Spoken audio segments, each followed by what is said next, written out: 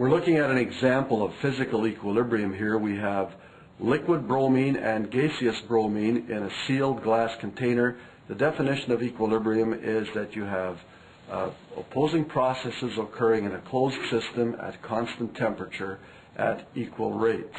We have evaporation of liquid bromine as one process and condensation of gaseous bromine back to liquid as the opposing processes. The constant rate of the two changes are evident by the consistent color of the bromine gas. Now we have our third equilibrium at a higher temperature.